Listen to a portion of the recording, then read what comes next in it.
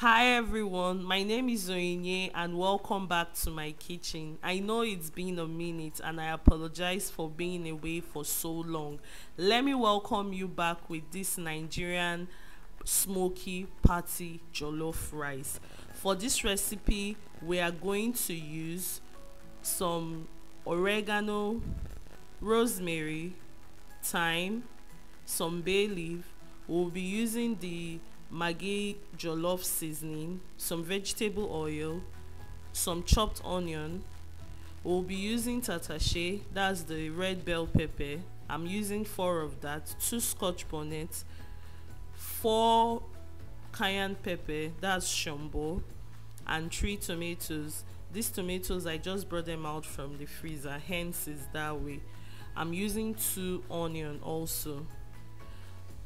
I'll also be using some dry tatashe, that's the dry bell pepper. I'll be using tin tomatoes, garlic, margarine, and for this recipe I'm going to be using chicken stock. I have 4 cups of rice here, Nigerian rice. Let me take you through how I wash my rice.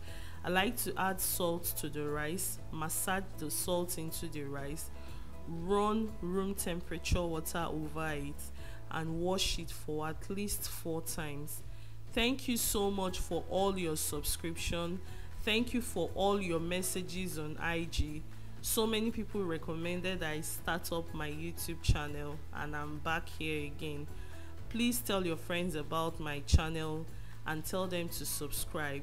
Thank you so much. Remember to turn on your bell icon to get notification anytime I upload a new video. So I'm just washing the rice with room temperature water. Here I've added a bit of hot water. I'll add the room temperature water to it, so I dilute it a bit and wash it for the final time. I didn't record all the washing process, but I washed it with hot water twice and ran the room temperature water over it, and it's clean and ready to be used. I'll just pour this over the colander and allow it to drop water. Now I'm going to add my pepper mix into the pot. I won't be adding water to this. I'll add everything: the tomatoes, the tatashe, the onion, shombo, cayenne pepper, the dry and the fresh one. I'll cover and allow it simmer away. From the video you can see there is little or no water underneath it. I'll blend and set aside. Now I'm going to add my margarine, allow it melt for a bit and heat up. Add my vegetable oil and then onion. I'm going to fry this onion until it's very fragrant, until it's almost brown. From your screen you can see it's almost brown and well fragrant at this point. If you don't like onion, you can reduce the quantity, but what's jollof without onion? Please remember to wash your bay leaf.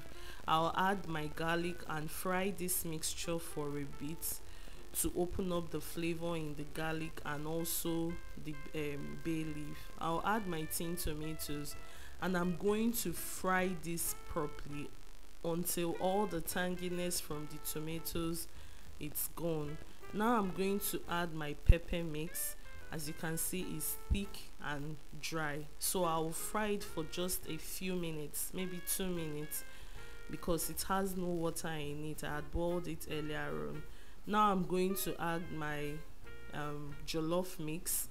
I'll add the seasoning I showed you earlier on and fry this for a bit. I'll add salt also and fry this for a bit, not for too long.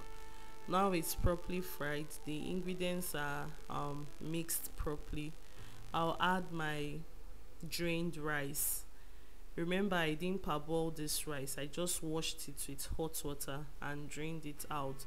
I'm going to coat every grain of this rice with the tomato sauce. From your screen you can see that it's completely coated with the tomato sauce. I'll add my chicken stock to it. Now for jollof rice, you do not need to add too much water.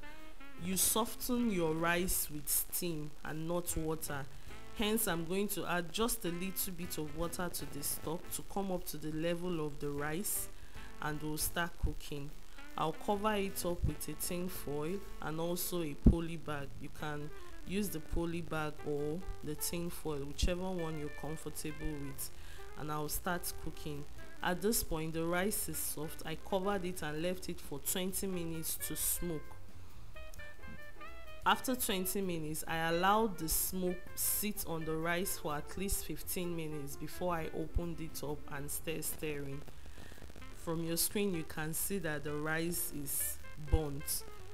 This is how to get the smokiness into your rice to give you that party feeling. But if you don't want it that way, you can stop at the point where the rice is soft. It's completely fine. But for that smoky signature taste, you have to allow your rice to burn. Please try out this recipe, share pictures with me, tell your friends about my channel, subscribe, turn on your bell icon and comment. Please share my video to your friends and family. Thank you so much for sticking by. God bless you. Bye.